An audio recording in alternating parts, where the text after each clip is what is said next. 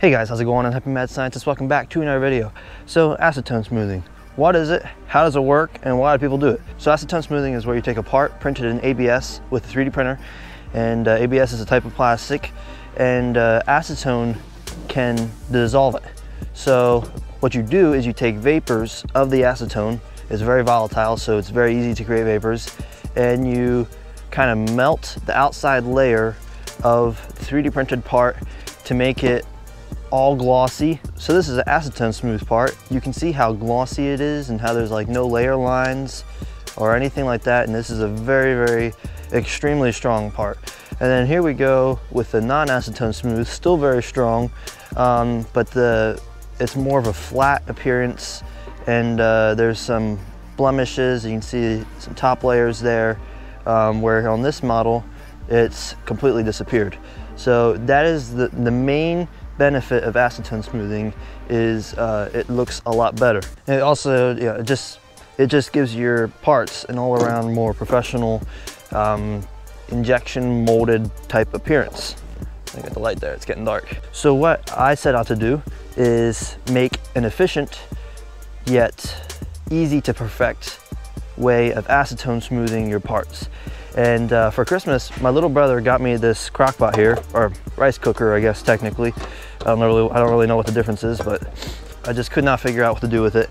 And then it all of a sudden hit me that this would be an awesome acetone smoothing device. So what I did is, to make this very suitable for acetone smoothing, is I printed a little base that I can set down in there, and that's up off the bottom, so you can pour acetone in there and it doesn't get to the part, and then you can put your part on top of there. And then for larger parts, since this right here is about that tall, and it means for stuff like this or even this, and it doesn't work that way. It doesn't work out very well. So what I did is I printed a chamber extender, and this, you can print stuff about that tall on top of that. So basically I max out my 3D printer height wise. And the lid just goes right on top of it like the normal rice cooker. And this, so far, I've only done a few, but it works so much better. This is one, for example, and it's so easy to perfect. So take some acetone. This thing came with a measuring cup, and this is polypropylene, so this doesn't dissolve in acetone. And I'm gonna pour out about half a cup to a quarter of a cup. Put that down in, and then go ahead and start it. Keep this away from any open flames, unless you wanna kill yourself. It seems to work best if you turn it to cook, and then you hear it boiling, and once the vapors start, actually this, I don't need the chamber extender for this because this is a short one.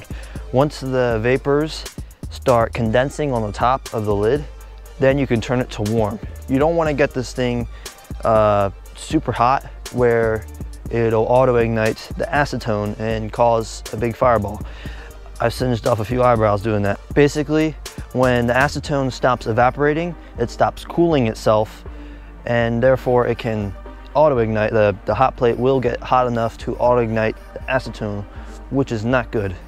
And just a quick note here, it's like 30s out here, so the acetone, as soon as it comes out of here, it kind of condenses and goes down, so I don't have to worry about a respirator. But yeah, I'd recommend one anyway. Like, I can't smell any acetone right now. It's just because it's so cold. All right, the acetone vapors are now condensing on the lid, and I'm gonna go ahead and turn it to warm. So that is partially acetone smoothed. I'll let it in just a little bit longer.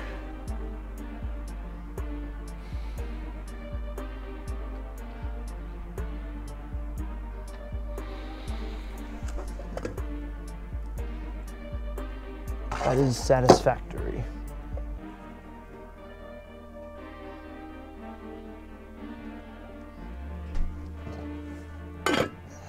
Okay, at this point you'll want to keep it in a very dry place, otherwise it will turn white. I'm gonna go ahead and use my other plate here, and acetone this thing. This is a rather large, I think there's enough acetone in there to finish it up.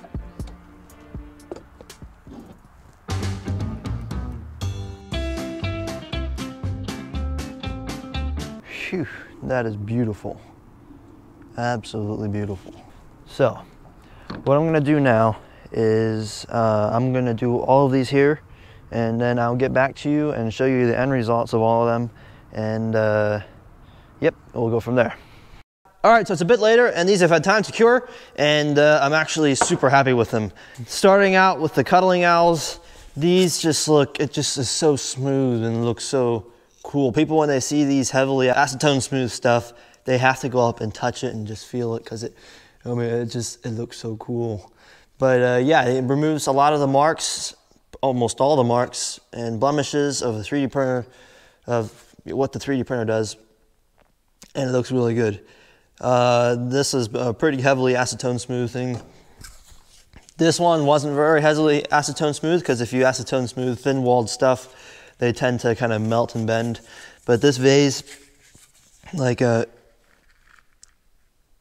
normally, like before I acetone smooth it, if you did that, it would either snap in half, or it'd sound like it would snap in half.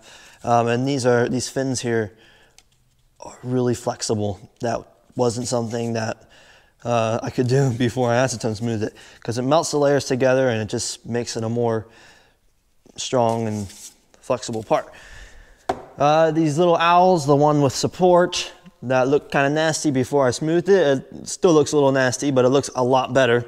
And this one without supports, this one looks really good and really clean. It's very light on the acetone, so smoothing all of these, it took about a cup, probably. And normally, with a big, the way I normally did it was a big pot, and that would take 2 cups, maybe 3 cups to smooth all of these. And so this is very economical acetone smoother. It's really easy to perfect. You just put it in and turn on the heat. 5 minutes later, it's done. So yeah. Oh yeah, the base. The bases I originally printed in PETG. My PETG must have had some sort of easy print formula or like less stringy formula. I don't know. And it kind of sort of melted in the acetone, but the PLA did not melt, but it melt from the acetone, but the heat from the cooker softened it, and it would bend a little bit. And that was, I believe, this one I was trying, I don't know, I think I left, yeah, this one I think I was printing or doing, and it got too hot and melted it. But these are 1 or 2 time use. I mean, you could easily just take a piece of wood and cover it with some tin foil or wax paper, and that would work really good too. Or some other type of non-melty in acetone plastic. Nylon, polypropylene, any kind of those stuff, that would work fine. Or just straight up PET or PETG without any easy print stuff in it. So, super happy with this. Let's see, there's nothing else to really say. So that's it for this video. And subscribe and like the video. Stay tuned for upcoming videos, because I got some interesting stuff coming up as always. And yep, I'll see you next time.